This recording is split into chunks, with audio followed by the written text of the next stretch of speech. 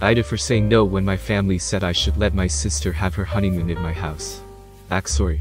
My house used to belong to my parents, but they sold it to me in 2017. It had been a family vacation home of sorts.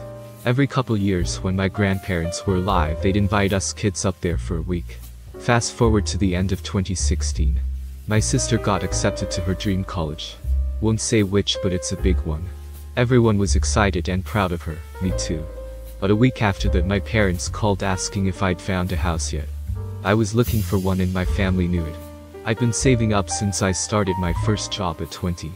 I said no, so my dad suggested I buy the lake house from them. I asked why they wanted to sell it. Turns out sis didn't have any savings for college and didn't get some scholarship like she planned. And our parents couldn't afford to pay for everything either. I asked why she didn't get student loans, and they said they didn't want her ruining her credit. So their solution was to sell the lake house and use the money from that to finance her college. I had lots of good memories from the lake house, so eventually I agreed.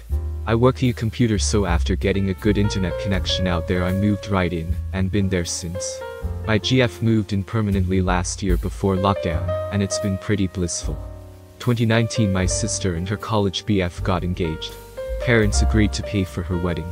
But like with every other wedding around, then things got set back. Sis had to postpone her wedding until this year.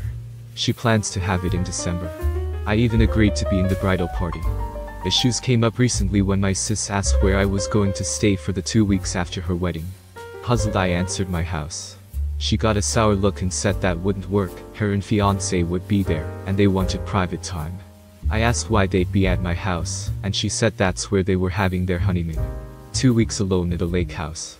I said that was news to me. She insisted our parents said it was fine. But I said it wasn't their place to make decisions about my house. After arguing, she called our parents, who said I was being unreasonable. I said I didn't want my sister and her fiancé christening their new union by fucking in my house. They said I was being gross and selfish. I said no again, so sis threatened to remove me from the bridal party. I just shrugged and said okay. She starts crying, saying she already couldn't have her dream wedding like she wanted, and now I was trying to ruin her honeymoon too. I told her to rent a hotel room like every other newlywed couple, then hung up. She's not speaking to me and I'm uninvited to the wedding. Our parents keep calling me and saying I should do this for her, since her wedding is only 1/3 what she wanted it to be.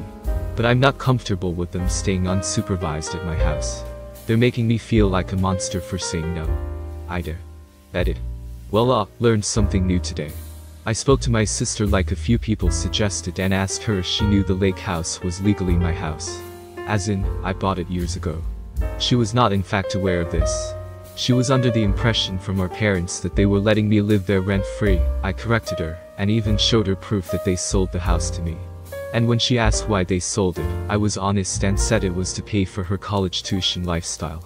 She became quiet after that and we soon hung up. No idea what's going to happen now.